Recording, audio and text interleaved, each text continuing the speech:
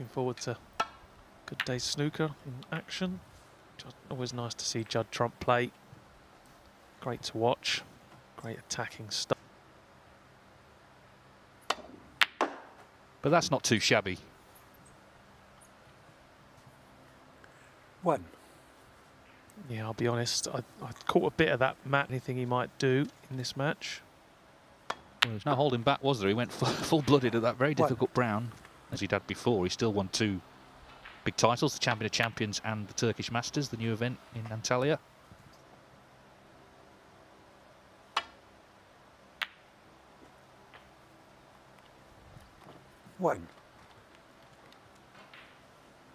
Or the jaws of the middle pocket and into the bunch.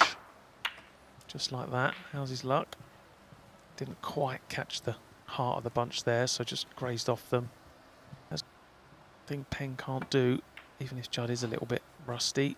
Keep giving him easy starters, because just try and develop a few balls, few colours.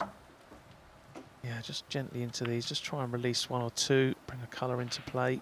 Defending champion, so that'll be in the next frame.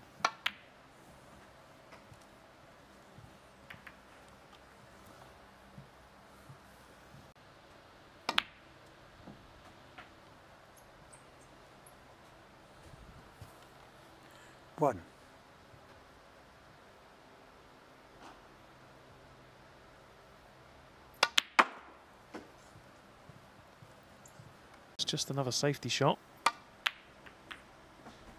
Wow, that was extravagant. 3 balls and a flick off the other 4. red. I'm not sure how intentional that was, but I think Judd. 1.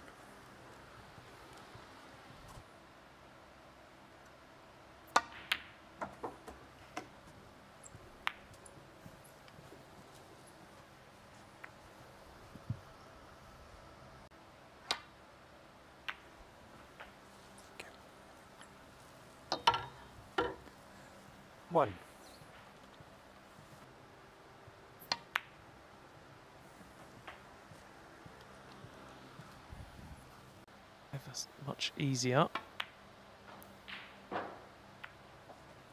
1.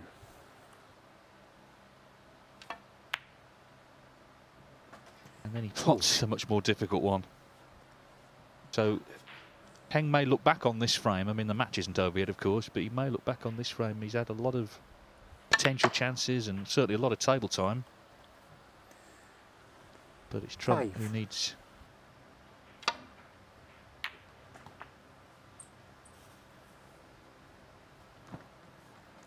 Four.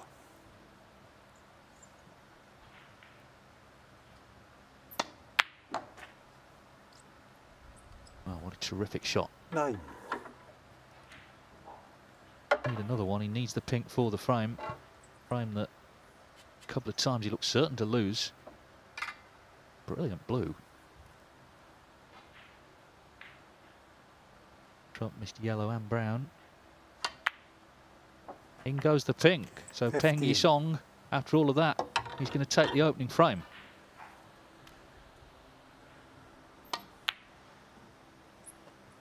Bit of a mixed bag, to say the least. He doesn't care. He's won it.